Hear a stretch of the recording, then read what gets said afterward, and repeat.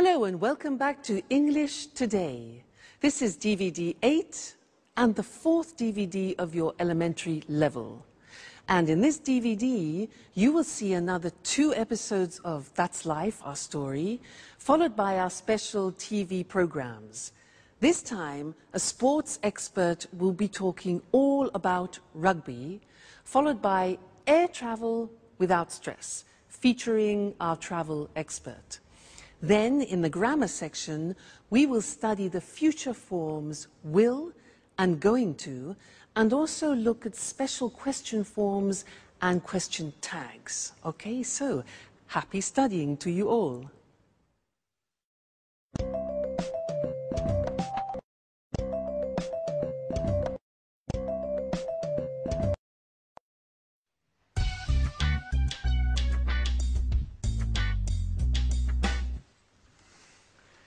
How does this scarf suit me, Anne? Oh, very well.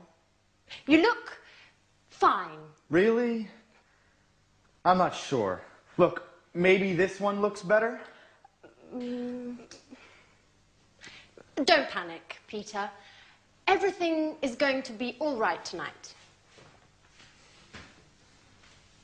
I don't know. Actually, I have a sore throat. And I'm losing my voice. I'll sing badly tonight. I'm sure of it. Come on, Peter. You will sing very well. You are a professional singer. Don't forget it. Well, I'm going to have some tea. Would you like some? Thank you, Anne. I would really like a cup of tea, if it's not too much trouble. No, not at all. I'll just add some water to the pot. A cup of tea and my chocolate cake will keep your mind off the musical for 5 minutes at least. Shall I give you a hand? Oh, yes, thanks. Here is the cake.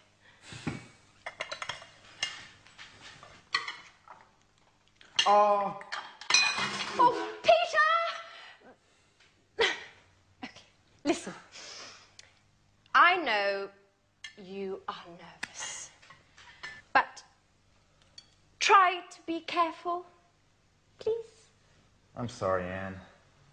Listen, how do you think the musical will go? I think it will go very well. Grease is considered a classic musical. It's successful, entertaining. There will be loads of people clapping. Do you really think so? Sure I do. Hey, Peter, what time does the show start? At 9 o'clock. How are we going to get to the theater? I'm going to drive. I don't think that's a very good idea. Why not? Because parking there is almost impossible. Okay. We'll take the tube. That's a much better idea. When should we leave? Around 8:30? No, that's too late. Okay. We'll leave earlier. Oh, I'm so sorry, Anne. Oh, Peter! You're hopeless.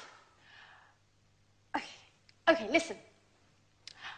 I think you need to relax a bit. Why don't you go and take a nap? I can't sleep. I'm too nervous. Okay. Why don't you rehearse your part again? I can't. I can't remember anything. Okay. Go wherever you want. Just, please, leave me alone. Please.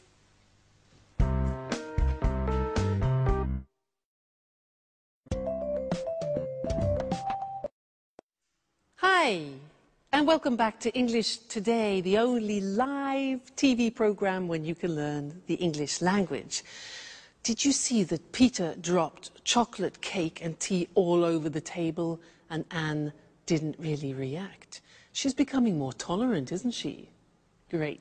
Now, I have an interesting thing to teach you in this lesson, and it's about will.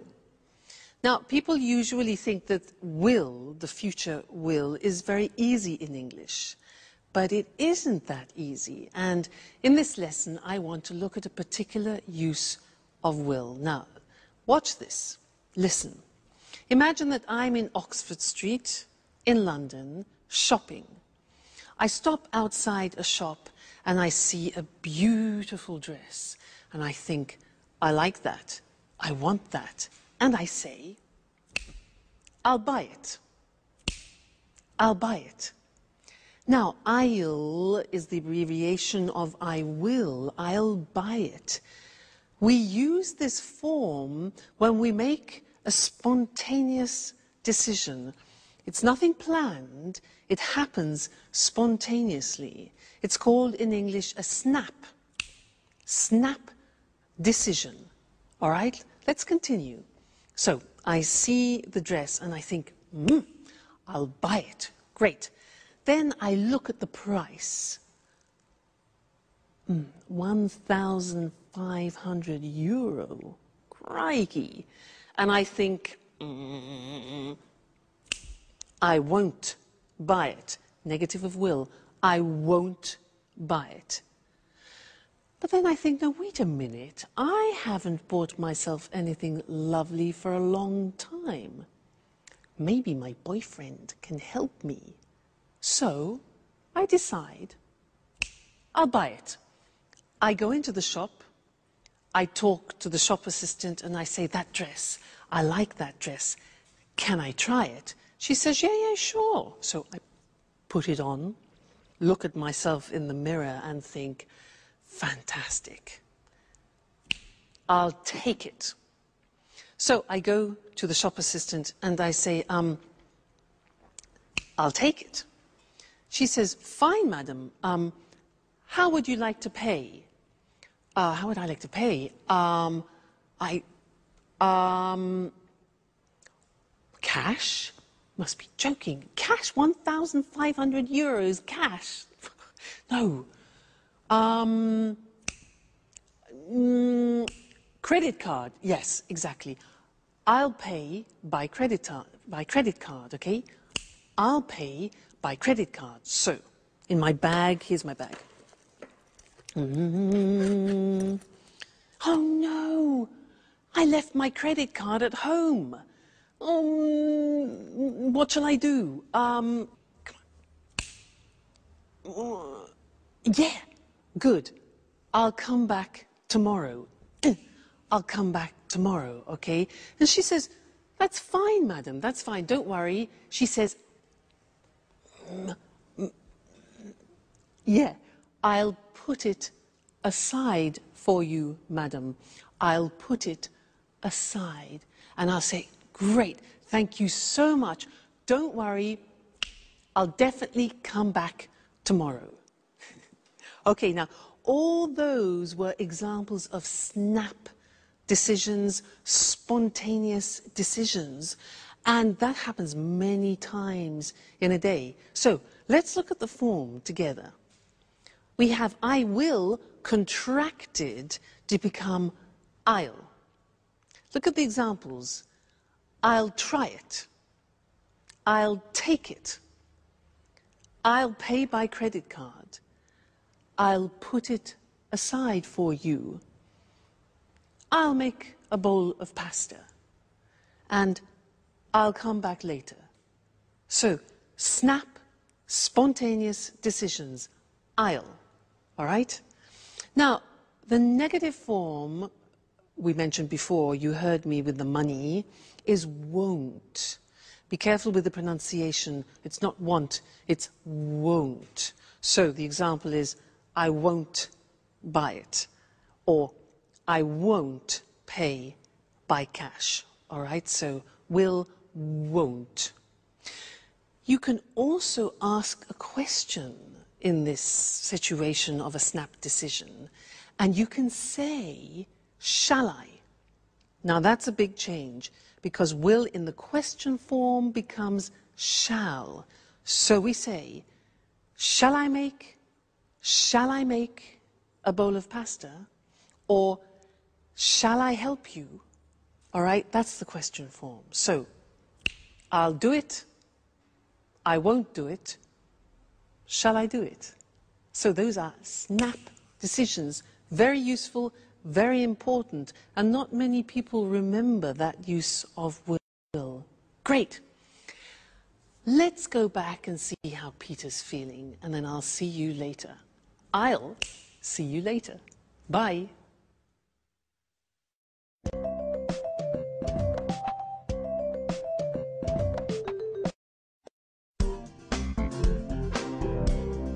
Hi, Anne. Hi, Peter. I'm starving. Is there anything to eat?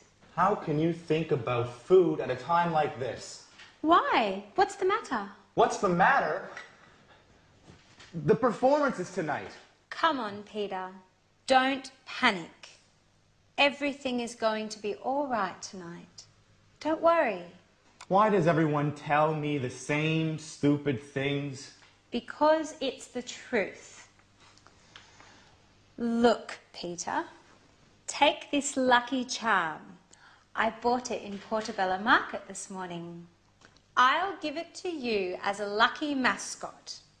Remember, you have to kiss it 3 times. And then keep it in the right pocket of your jacket. Why just in the right pocket? Well, I don't know. The woman who gave it to me said that this is what you have to do. Anyway, I'm sure it will bring you luck. I'm not so sure. Why not? Shall we bet on it? All right. Sounds like fun. How much? Oh, let's make it interesting. If it brings you luck, you'll take me for dinner at Bluebird. Bluebird? Are you crazy? That's London's most expensive restaurant. I know. But the musical is important to you, Peter, isn't it? Well, all right, Alice. What will you do if it doesn't bring me luck? Well, I will cook dinner for a month. But you can't cook. Aha, Peter. That's why I said it. This way, I'm sure you will make it bring you luck.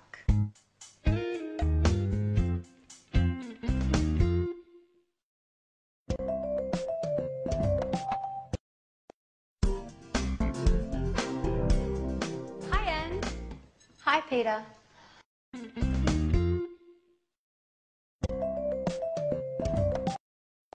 Hello again and welcome back. The most expensive restaurant in London. Good for Alice. Now, in this lesson, I want to look at the future again, but at a new form of the future, and it's the form going to. And in the episode, we heard Anne say, everything's going to be all right. So I want to look at that form with you now. And to illustrate it, I want to tell you about something wonderful that happened to me. I've just won, in fact, 20,000 euro. And I have to decide what to do with this money. And I have a few intentions, so let me tell you about them. Firstly, I'm going to relax for a few days in a spa, hopefully with my boyfriend. Relax in a spa, hot water, you know, wonderful. Then I'm going to visit some old friends in Canada that I haven't seen for a long time, so that's good.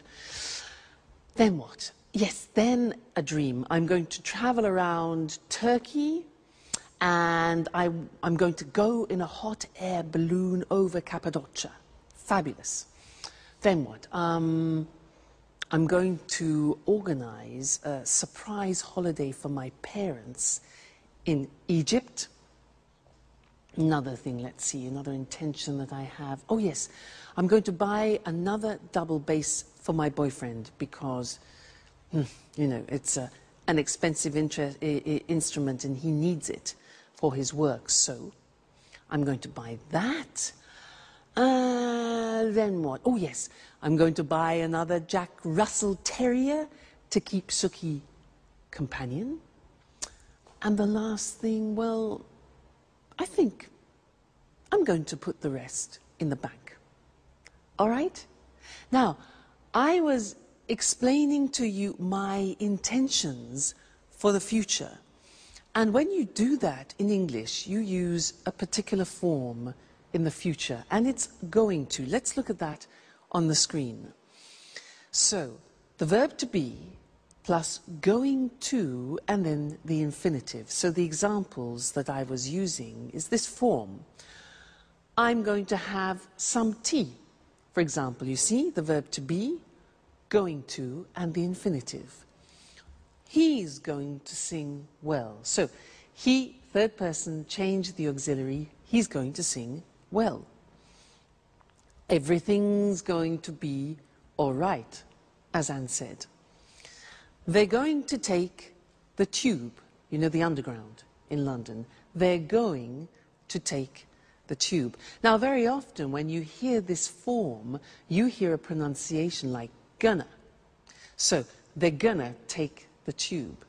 And that's when we completely contract they are going to, and it becomes gonna. And often you see that in subtitles in English on films. Gonna. Okay? Now, the negative form is easy. It's the negative of the auxiliary to be. So, I'm not going to leave tomorrow. I'm not going to leave tomorrow. He isn't going to return soon. And we aren't going to come with you. All right? Sometimes you hear, I'm not gonna. He's not gonna. That's when we speak quickly. All right? And then the question form, again, easy. You invert the subject and the auxiliary. How are we going to get there? How are we going to get there? Where is it going to happen? And when are they going to leave, or are they going to leave? All right, so that's another form of the future. And you can see slowly that the English future is quite interesting and quite complex. So when you want to talk about your intentions, you use going to. And I'm going to see you in the next lesson. All right? Bye for now.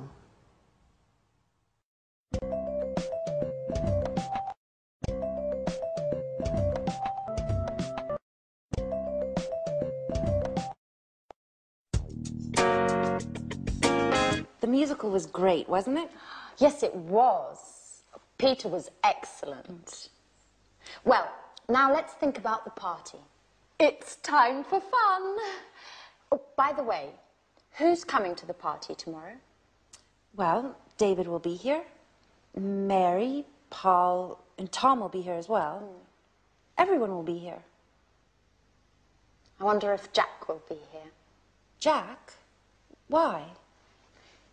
He's leaving on a business trip tomorrow morning. He doesn't know exactly when he'll be back. Hey, girls. What are you talking about? Anne was telling me that you won't be coming to the party this evening. It isn't true, is it? Yes, it is. I'm afraid I can't. Business before pleasure. You never will change, will you? Excuse me. Hello? Oh, hi. I really don't have a choice. Listen, Jack, I was wondering if you really have to go away on business, or if you're not coming to Peter's party for some other reason. No, Sharon, I do have a business engagement.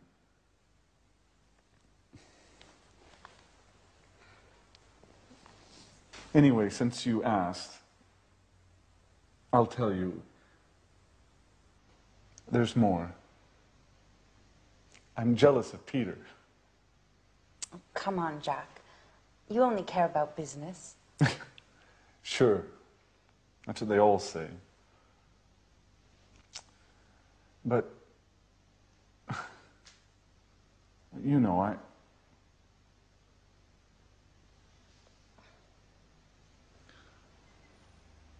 I'm interested in you. And Sharon, are you really interested in me?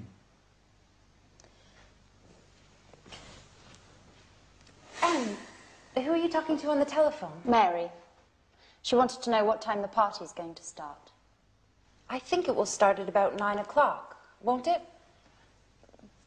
Well, girls, I have to go finish my presentation. See you later. Bye.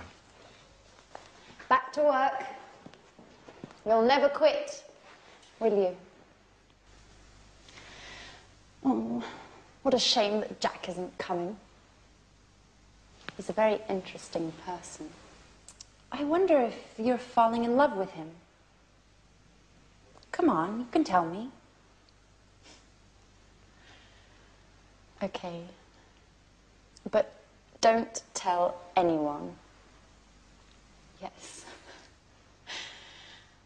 He's quite handsome. Do you think he likes me, Sharon? What a question. It's none of my business. Don't be so difficult, Sharon. I was just asking, confidentially, your opinion. You are my friend, Sharon. I'm sorry, Anne. I didn't mean to hurt your feelings. I'm just a bit nervous these days. Why? Because of Peter. We're having some problems.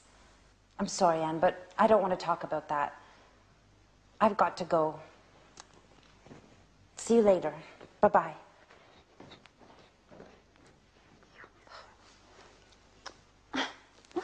Oh, Jack, you're always so messy. You leave your things everywhere. But what's this in the pocket? What? It's Jack and Sharon. And he's kissing her. Oh my God. Now I understand everything.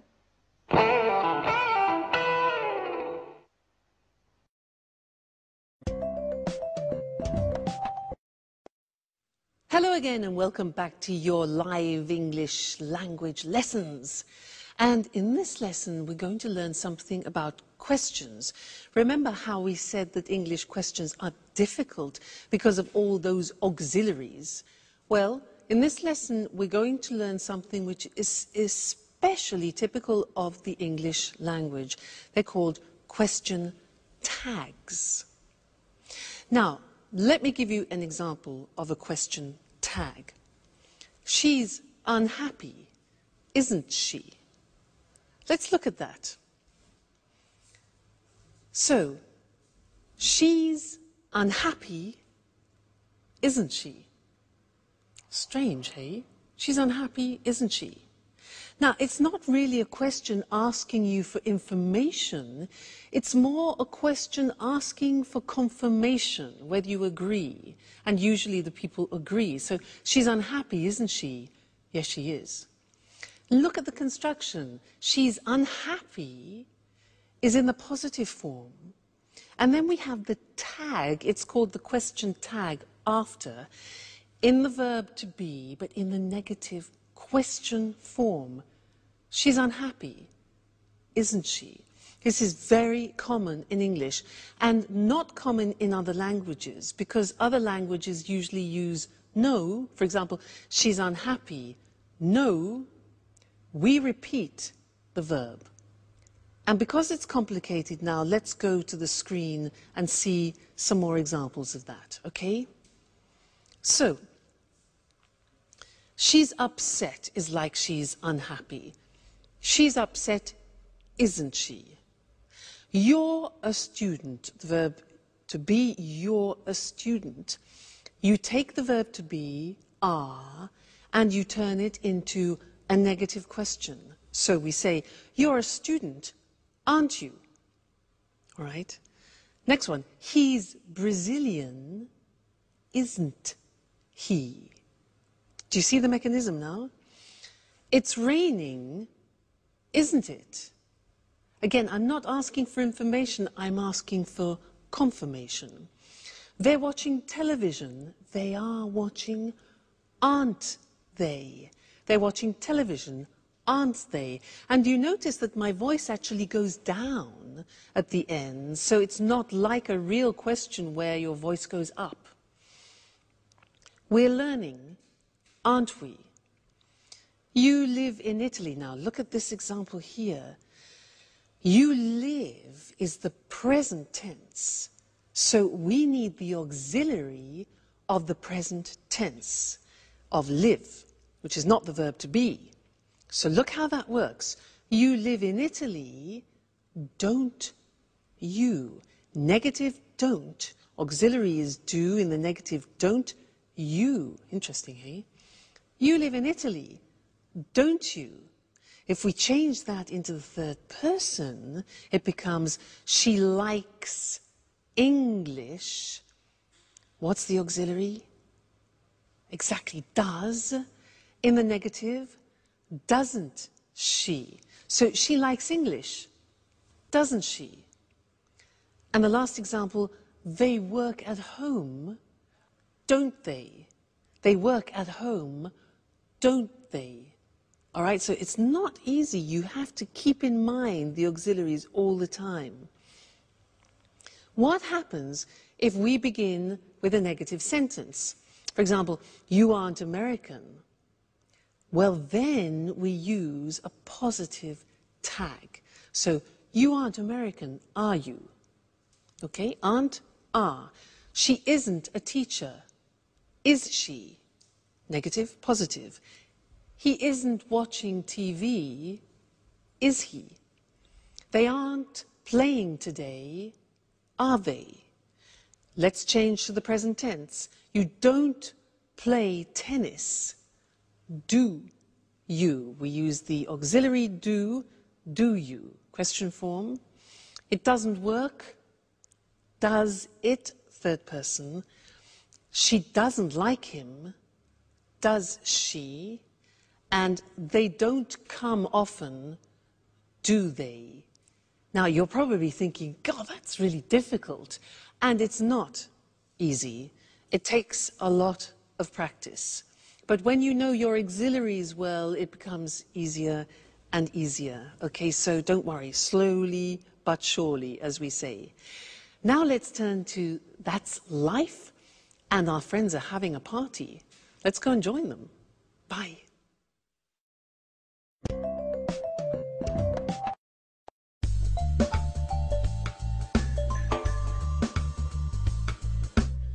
It's a shame Jack isn't here, isn't it? Yes, it's just not the same without him, is it? Well, business is business, you know. Well, Anne, I wonder what wonderful food you cooked for us this evening.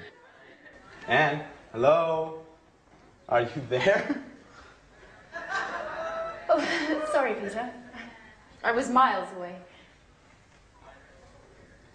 What did you say? What did you cook for us? Oh, your favorite. Fish and chips. Oh, what would I do without you? Hey, what about me? I brought the beer. Yes, we're glad you did. Cheers! Cheers. Cheers. Here's to Peter's success. Well, guys, this is the right time for an important announcement. Last night, there was a famous director at the theater. We met after the show, and he told me he is preparing a musical to be performed all over Japan. So he wants to see me for an audition next week. Well, cheers. Cheers. Cheers. You'll be famous soon, Peter.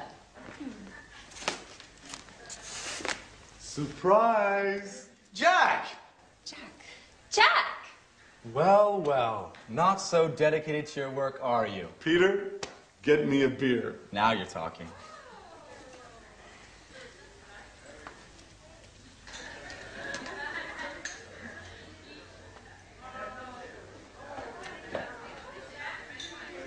Hi, Anne. Is everything okay? Yes. No, Jack. Oh, everything's fine. It was just really a surprise to me.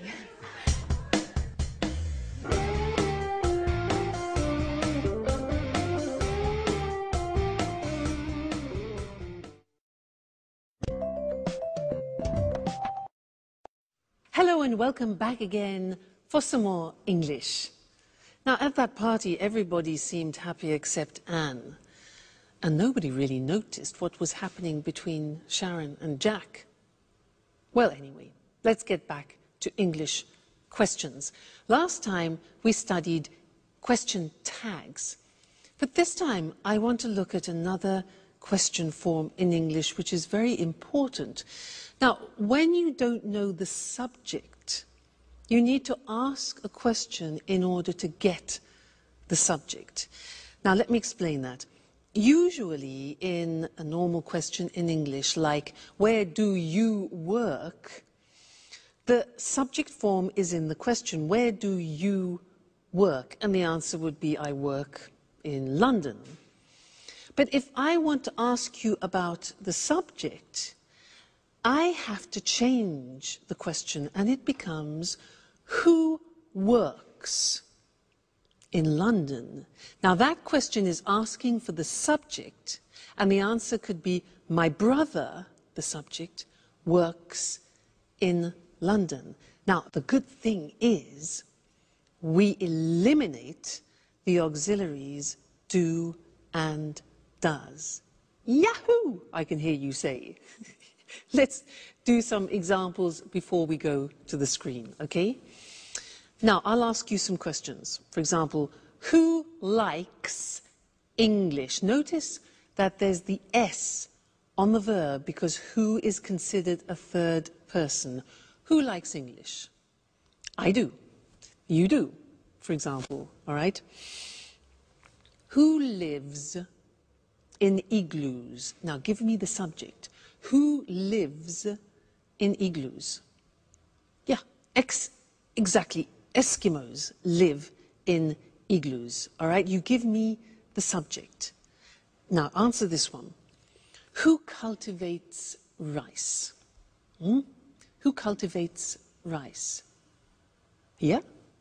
The Chinese, the Italians, Southeast Asian countries. Okay, good. Next one. Who sings musicals in That's Life? Exactly. Jack sings musicals. Great. Who wants to be an artist? I'm asking you for the subject. Who wants to be an artist? Yeah, Alice does. Alice wants to be an artist. And who likes Jack? Well, Sharon does, Anne does, and so does Alice. He's a lucky man.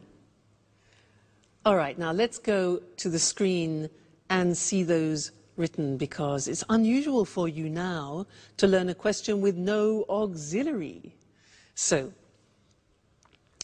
what happens is you have the word who, which is the question word, and you eliminate the auxiliary. If you look at the first example, which is the typical question, who do you live with? You're asking for the object. And the answer could be your family, for example. Who do you live with? The subject is you. You ask for the object.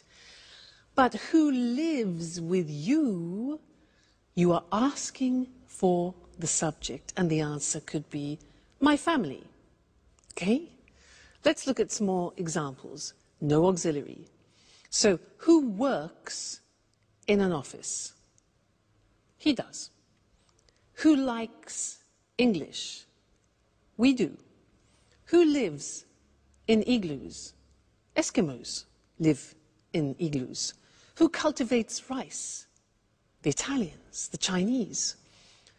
Who understands Russian? I don't. Do you?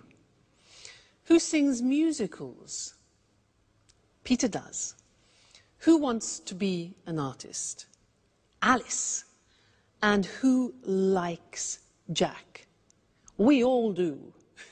Okay, so very interesting this, and we will look at it again in the future. But remember, this is one occasion, the only occasion where you don't need auxiliaries in the question form when you're asking for the subject. So, who understands this? We do. Okay. So I'll see you again soon. Take care. Bye.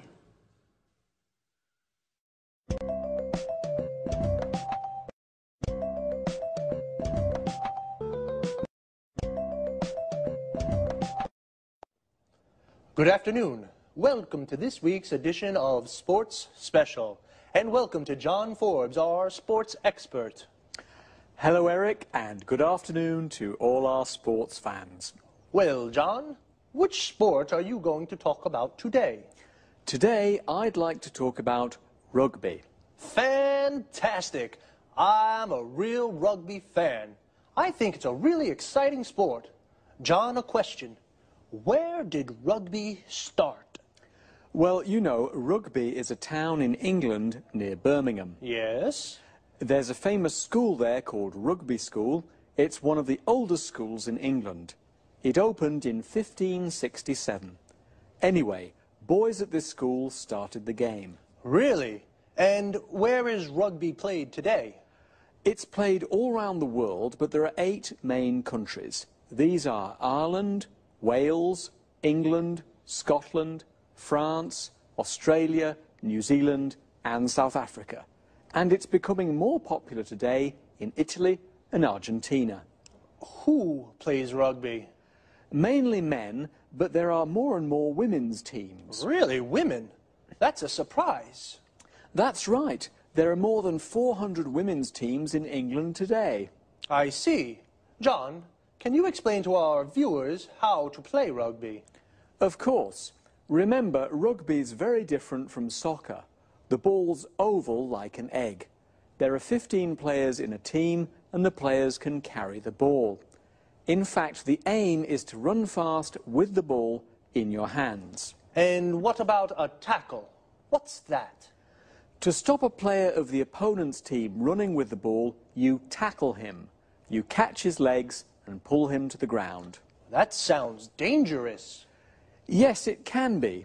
There are lots of injuries in rugby. It's a very physical game. And how do you score? Well, you run with the ball and put it down on the ground at the opponent's end of the pitch. Of course, your opponents do everything they can to stop you from reaching their end of the pitch.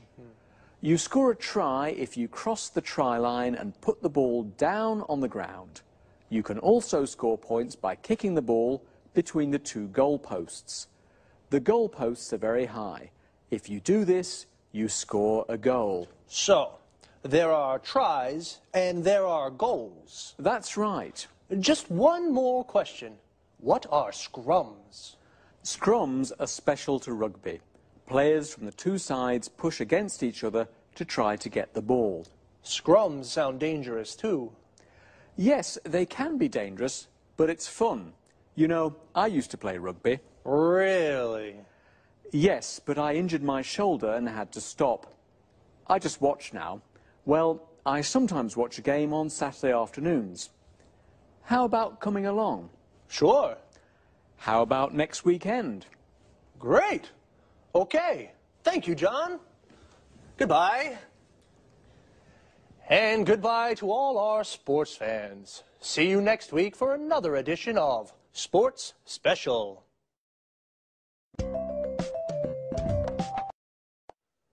So, like in football, the group of players that play rugby together is called a team. In rugby, it's called a rugby team, and there are 15 players in a team. The players are called rugby players. Where do they play? On a rugby pitch.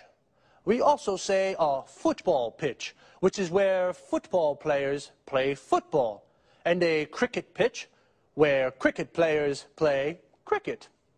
When we go to watch a rugby match, we go to a rugby ground. Well, as John said, rugby can be dangerous. In fact, there are lots of injuries in rugby. An injury is when you hurt or damage a part of the body. If a player has a serious injury, then he cannot play. To injure is a regular verb. For example, if you break your arm, you say, "I injured my arm." Why is rugby so dangerous?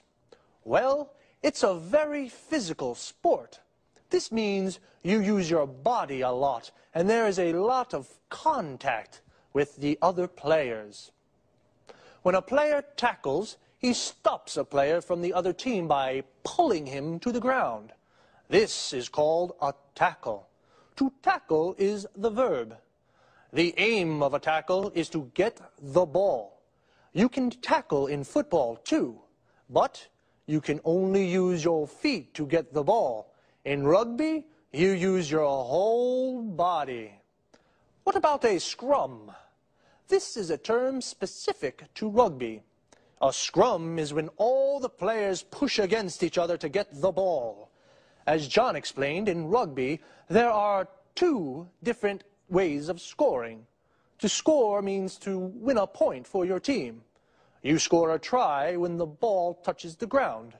You score a goal when you kick the ball between the two goal posts. Well, sports fans, that's all we have time for today. See you next time.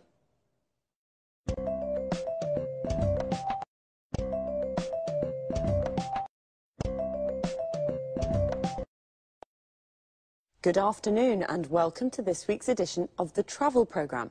And of course, welcome to Christina Teng, our travel expert. Hello, Lucy.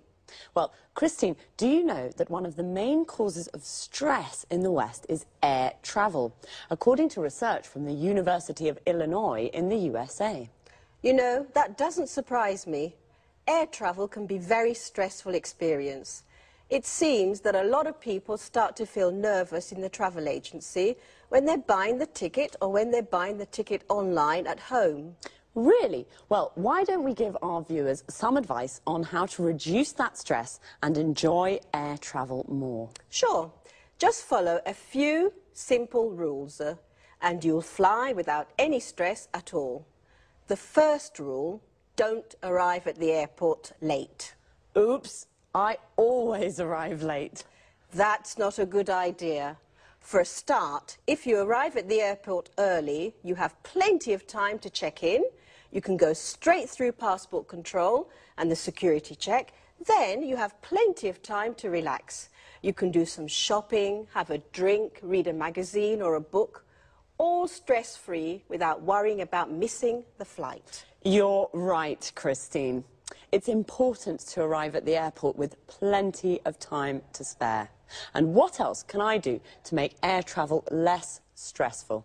Well, another cause of stress is the amount of luggage that we take with us. We always take too much. Listen, don't take more than 20 kilos and only take one suitcase. Check the weight before you leave home and relax at the check-in. There's no need now to worry about excess baggage charges. It's always relaxing to save money. Definitely. And one last thing on the topic of luggage. Yes? Hand luggage. Take one small bag and don't put too much in it. Remember, you'll have to carry this around the airport. Good advice. You know, many people have a fear of flying. These people become nervous when the plane takes off and lands. Of course, I understand that people may feel nervous at these moments. They should remember that flying is the safest way to travel. So, relax and enjoy the flight. And you shouldn't look out the windows too much. Why not? Clouds are relaxing. But if you do feel nervous, you could try taking a tranquilizer. If you have a real fear of flying, they can help you relax. Don't take too many, though. Of course not. And try closing your eyes as the plane takes off and lands. Think of the beautiful place you're going to or the wonderful holiday you just had. Well, how to enjoy stress-free air travel. Don't arrive at the airport late. Don't take too much luggage. After passport control and the security check, relax with a drink and something interesting to read. Or perhaps do some shopping. And once you're on the plane, remember that flying is the safest way to travel. So thanks, Christine, for this very useful advice, and goodbye. Goodbye, Lucy, and safe travelling. See you soon with another edition of the Travel Programme. Goodbye.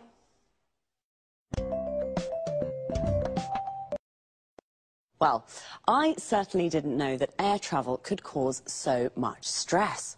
Air travel is the general expression for everything to do with flying. So the stress can even start when people buy their tickets at the travel agency or online.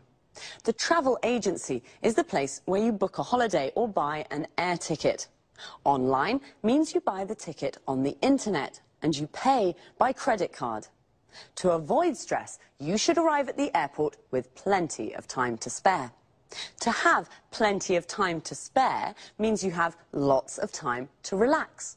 Notice how we say arrive at the airport, and relax is a verb. So you should arrive at the airport early so you can relax before the flight.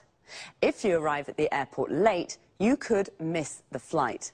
To miss the flight means you can't get on the plane and it leaves without you. Before you can get on the plane, you have to go through passport control. This is where you show your passport to an official. You have to go through the security check. This is where you put your hand luggage into the X-ray machine. Hand luggage is the bag you take on the plane with you. Luggage is the general word for suitcases and bags. A suitcase is a kind of bag where you put your clothes and shoes. Now, some people have a fear of flying. This means they're afraid of flying and they get nervous when the plane takes off and lands. When the plane takes off, it leaves the ground. And when a plane lands, it touches the ground again. So remember, flying is the safest way to travel. See you soon.